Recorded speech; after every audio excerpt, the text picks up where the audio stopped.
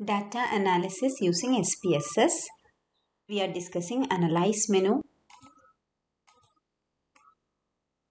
We all know this analyze menu is the most commonly one of the most commonly used menu of SPSS, and we are describing for descriptive statistics submenu through these videos. Frequency submenu is discussed in the previous video.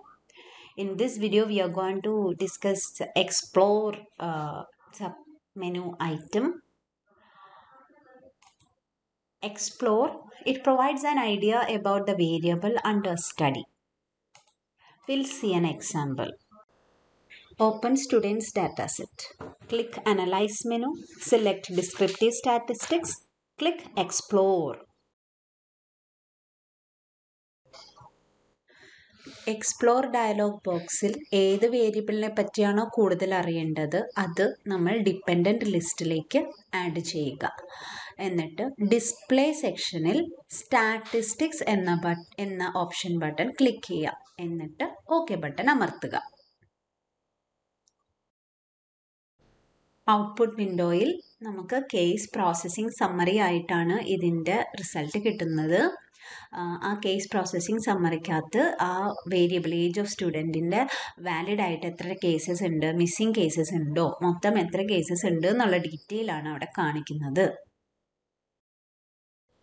അതോടൊപ്പം ഡിസ്ക്രിപ്റ്റീവ്സ് കൂടുതൽ descriptions ആണ് തരുന്നത്. ആ age of സ്റ്റുഡൻറ്റിൻ്റെ മീന്, confidence, then മീൻ, median, variance, standard deviation, skewness, kurtosis, maximum, minimum, അങ്ങനെ ഒരുപാട് values ആണ് ആ ഡിസ്ക്രിപ്റ്റീവ്സ് വഴി നമുക്ക് തരുന്നത്.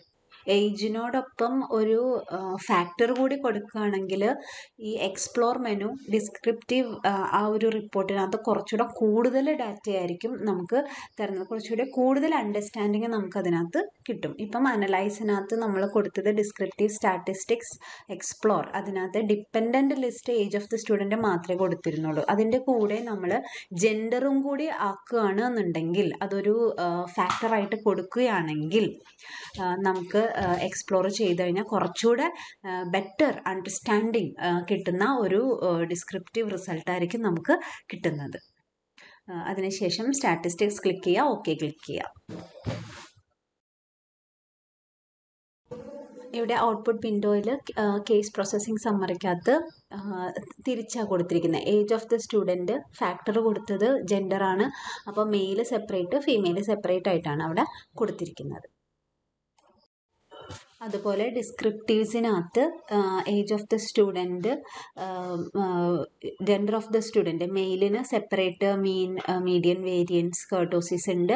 ഫീമെയിലിനും അതുപോലെ സെപ്പറേറ്റ് ആയിട്ടാണ് കൂടുതൽ ഇൻഫർമേഷൻ അവിടെ പ്രൊവൈഡ് ചെയ്തിരിക്കുന്നത്.